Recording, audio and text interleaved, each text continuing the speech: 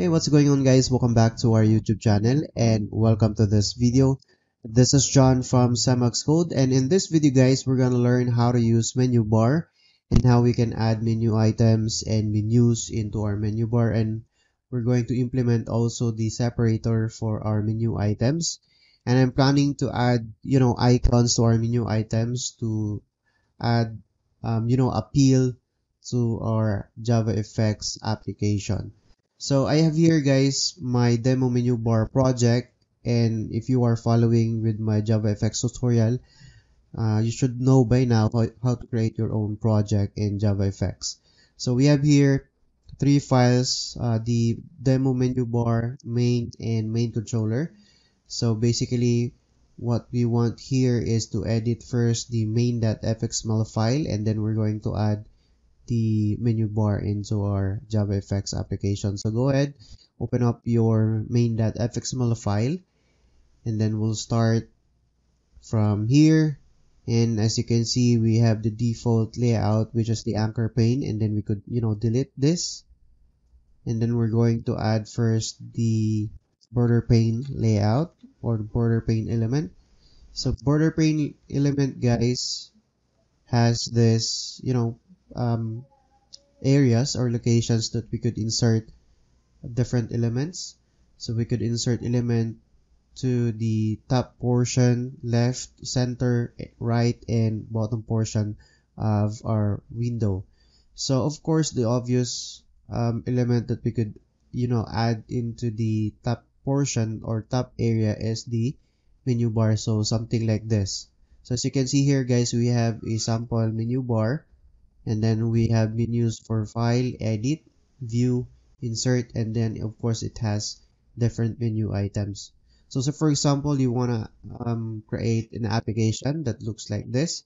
So of course you could search for the menu bar here, and then you could just drag and drop it on this particular area, top area, and then it's gonna look like this. And then the menu bar, if you try to open up it here, you could click on this plus icon, and then you can see all the menus available, which is we have here file, and then the file has the menu item close, the menu edit has menu item delete, and the menu help has the menu item about.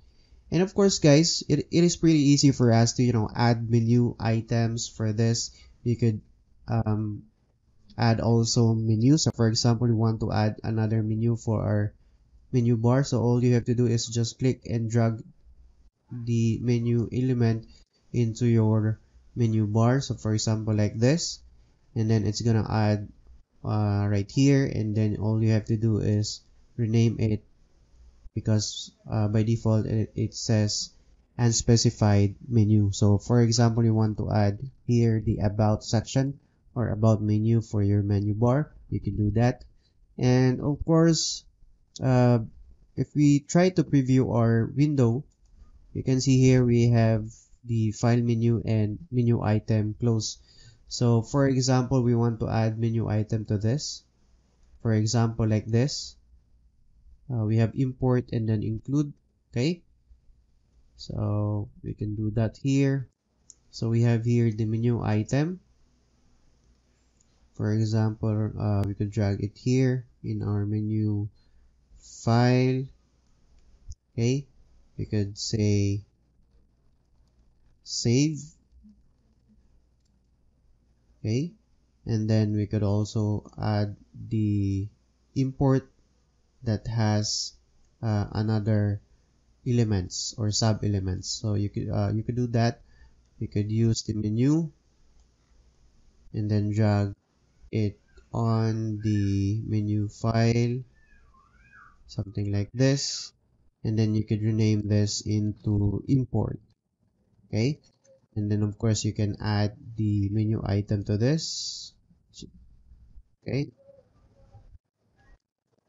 and then it's gonna say fxml. What's the other one? The other one is media. So this should be media. Okay, let's try to preview our window, and it's gonna have the import with sub items, fxml, and media. So that's how you add a menu item or menus to your menu bar. And of course, guys, as I have said, you can add icons to this. You could also add separator. So for example, we want to add separator for our import and save. Okay, for example, right here we have separator menu item. So all you have to do is drag it from here and drag it to the area where you wanna add the separator. Okay, something like this. Where is it?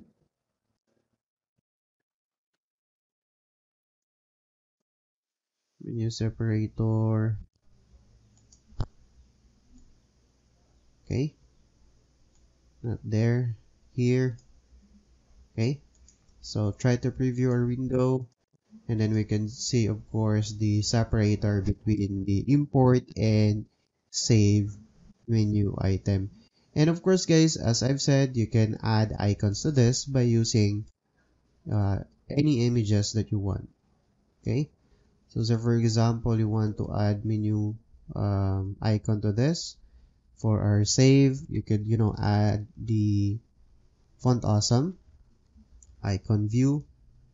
You could just drag and drop it here. Okay, and then you could say for example, save. I don't know if it exists. Save. Yeah, we have save icon, and as you can see, we have added the um, icon to our menu item. And of course, you could also make use of the image view. So for example, to our close. Okay, close, and then of course you can select the correct image that you want to use. So for example, you want to use the icons ET8 or icons 8 application for your JavaFX menu bar. So close, and I'm just going to specify the size of the icon. So for example, 16, and close like this. So I'm just going to drag and drop the icon to our project, and then we could specify the source or the image that we want to use. Okay, just like that, and then we could preview our window, and we're getting this particular scenario because the image view is resizing. So you can specify the size to that. For example, 16 by 16. Okay, save, and there you go. You have the icon for your save, or I mean close menu item. Okay, and of course, guys, as I've said, you can also add the action to your what do you call this, menu item. So you could click on the menu item, and then you could add the code. So for example, the on action, you have the option to add here the method that you want to use if this particular menu item has been clicked by the user. So you could add item click. Okay, then we could save this file, and then we could go back to our Netbeans IDE and then make controller just to update the contents of our controller. And then we have here I'm just going to remove this. We're not going to use that method. And then we're going to use the item click event. So for example, the user clicks on this particular menu item, all we have to do is exit the application, and then the return is 0, which specifies that the application existed, or exited successfully. So save this, and then I'm just gonna clean and build our application just to make sure that all the changes that we have made will be reflected. And if we try to run our program right now, so run, and then you can see the application with the menu bar, and we can see the different menu items, and of course the menu file, which has the import um, menu item, and then it has the sub menus, and then of course we have the um, menu item with the icon that we're using the image view for that.